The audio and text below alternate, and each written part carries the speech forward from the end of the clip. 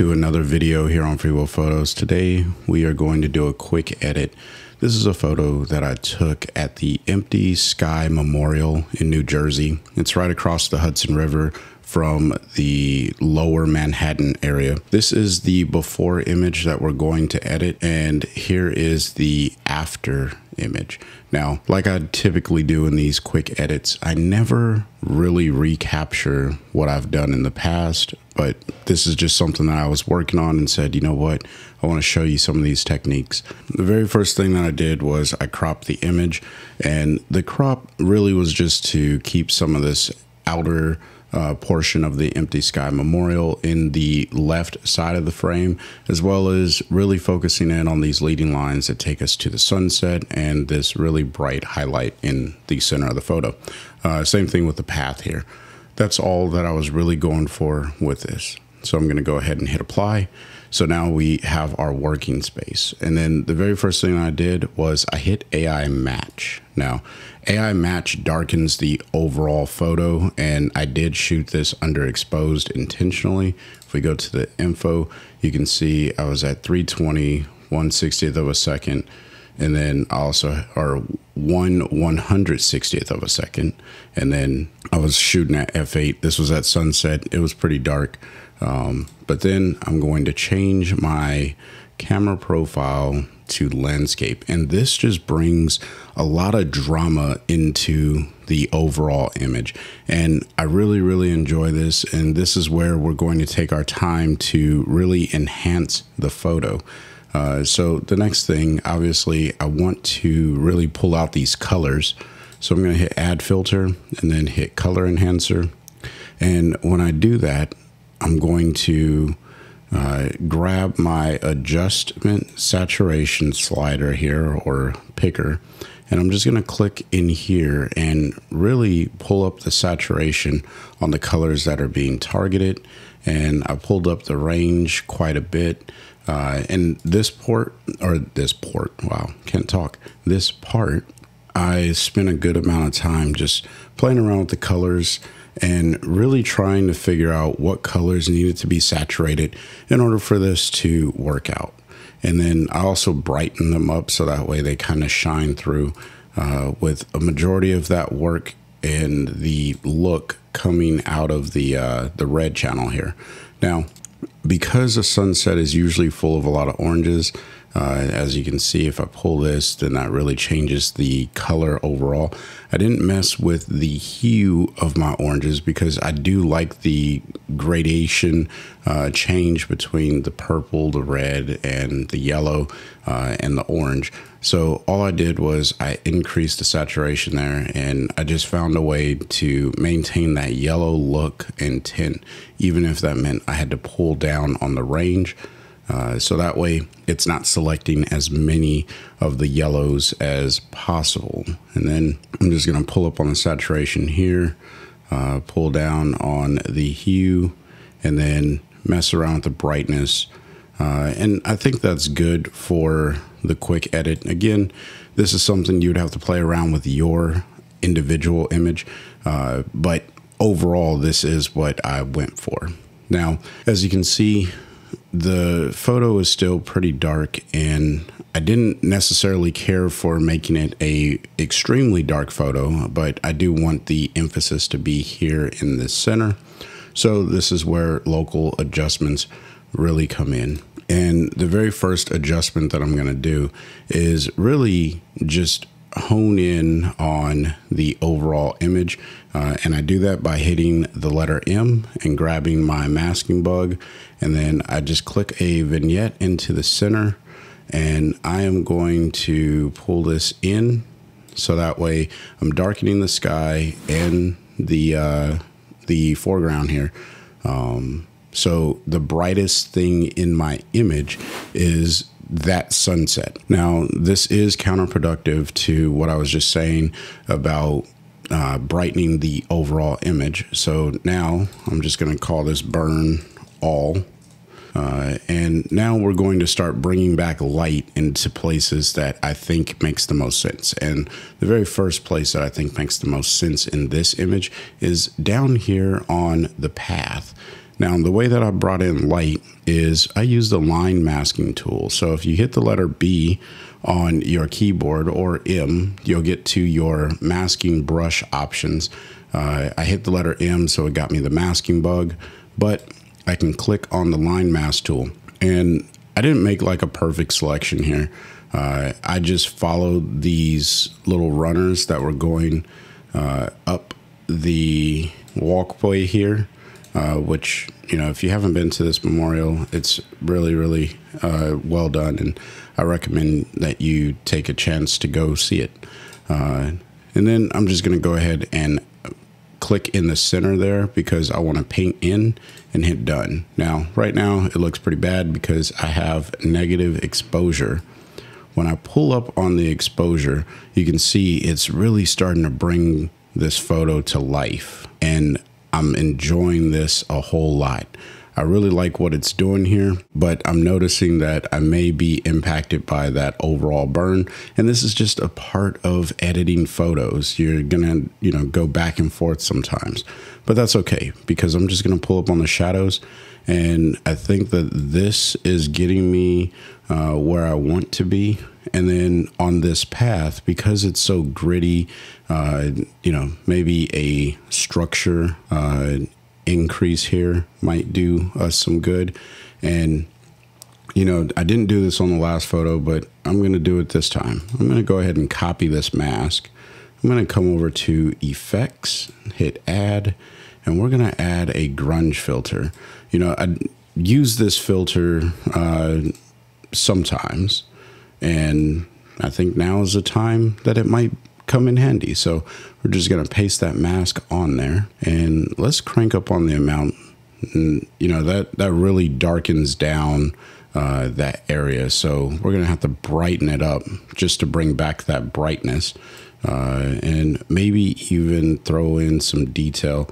You know, this isn't quite giving me what I was looking for, so I'll leave it at that. But, you know, just this is what happens when you play around with editing photos. I'll just pull down the opacity, and that's looking a little bit, you know, I could live with that, right? So we'll go back to our local adjustment, and I may need to open up the shadows a little bit more on that adjustment just because of what that grunge filter just did to my overall image, and maybe even contrast it just so that way, you know, it's all about finding that balance. It's really, really bright through here, but I can live with that. The next thing that I want to do is actually start working with the light right in the center of our image. And what I want to do for that is add a new adjustment. I'm going to hit the letter M to get the masking bug again. This time I want to paint into the center. So I'll use edges, and then I'm just going to rotate this around. And this one is going to be very unique just because it's going to be small, and then it's going to gradually fade out, because what I want to do is kind of mimic the fact that the sunlight or the sunset, the light from the sun, is shooting its rays or its light through this particular memorial, or through the memorial. So the way that I'm going to do that is I'm just going to pull up on the exposure, and you can see it starts to get brighter. And this is where you have to play with the vibrance and the color, and look at how you can really, really enhance that look overall. And this may be too large of a feather, so I'm just going to pull that down because I don't need it to come all the way through to the darkest portions of my image. I really just need it to impact the lighter portions of my image here. So turning this off and on, you can see it's really just bringing a little bit more light into the middle area here. But I do need to control my highlights because I don't want to overdo any of the highlights, but maybe increase the exposure and maybe even contrast it a little bit just to keep that overall contrast tone in the image. So now that we have that going, it's time to bring back some detail on these walls to the left and the right, as well as this little piece of the Twin Towers that's down here in the center. So let me just call this Sunlight Enhance, if I can spell. And then it's always a good idea to name your adjustments. So now this next adjustment, I could do it one of two ways. So I'll show you both for the sake of showing stuff. The first way is I could use the line masking tool because I feel like that just doesn't get enough use in the, in the world of ON1. So I'm going to go ahead and line mask over the names that are written here on the memorial and hit a plus icon.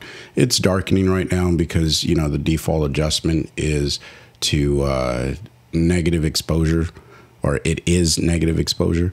And then this one, I'm actually going to start here and I'm going to come up to here, down there. And I'm just eyeballing this because I can't really see what I'm painting in. And then we'll add another adjustment there. So now I have two masks with this adjustment. So I'm just going to hit done, and we're going to pull up on the exposure quite a bit just to see what we have under there. And you can see, like, I don't need to expose this too much. I just want to show that there is something on the wall here. So the way that I'm going to do that is I am going to pull up on the shadows, because if you do it too much, then it gets to look a little not what you want, or at least not what I want. And then I'll pull down on the blacks, and let's see what the midtones will get for us. Maybe pull back on the midtones, because the intent isn't for anyone to be able to read these names. It's just for people to know, like, hey, there is something on the wall of these monuments, or of this monument. And maybe even dial back the exposure just a touch, and I can pull this back just a touch.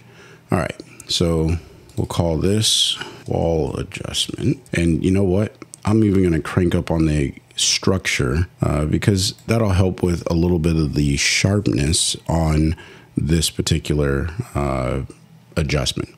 And now what I need to do, that I'm noticing, is there's like this perfect circle, and that's all because of this burn all adjustment that we made earlier. So if I hit the letter M, I can really start to reshape this to make it make more sense to the direction that we want to take the photo in, and maybe even feather this just a touch more. So now I'm really getting that that tunnel vision effect that I was going for in the overall image. So the final thing that I need to do is really draw some attention to this piece in the middle here. And the way that I'm going to do that is, just with another adjustment. We need to move this one to the top, just so that way it's not affected by everything else, because I do want this to be on top. And I'm just going to use a local adjustment brush, which this is the second way that you could paint in light. I did say that I was going to teach you two ways when I was working on the wall. The first way is using that line masking tool that I did use, and then the second way is using this brush, which is just the plain old local adjustment or whatever brush. And I don't need this to be like overpowering, right? So I'm going to leave the opacity pretty low. I have my brush set to 15, and the flow and the feather is at 100. So I'm just going to click until I start to see that monument, really increase. Now I do need more light, and maybe even open up the shadows. You got to work until you can actually see the thing, which depending on how it's coming through on YouTube, it may be a little hard to see. And I'm probably going to have to clean up the spillage of the mask, but it is starting to come through quite well. Let's see, and maybe contrast it just a touch, and I'll even add in some structure. So now I need to clean up the mask, and I'm just going to use the brush again with paint out. I'm going to make the brush just a little bit larger than the brush that I was using to paint in.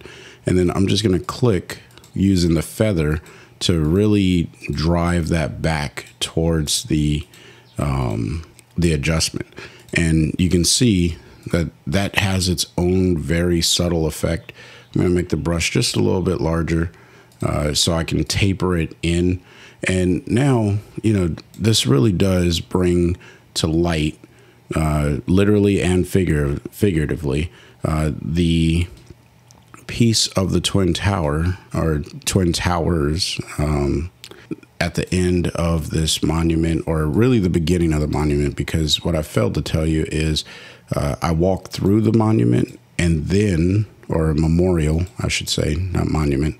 And then I turned around, and obviously the sun sets in the west, so it was behind me, and that's why I turned around, I seen this and said, hey, I'm going to snap that photo really quick, and this is what I got. So hopefully you enjoyed this, not quick edit, I guess. It's just me editing in ON1, but this is the before and this is the after. Now, if you don't have ON1 Photo Raw and you're looking to pick that up, check the description box below. You can use the coupon code FreeWillPhotos20, and that's going to save you some money at checkout, regardless of what products you purchase over on the ON1 website. Now, if you want to come and join the Free Will Photos community, come over to freewillphotos.com and sign up for a free membership and just join a community of really awesome photographers and people where we just talk about editing photos and overall photography. If that's something you want to be a part of, then just join up, and I'll love to see you over there. Until next time, I want you to stay inspired and keep creating. Peace.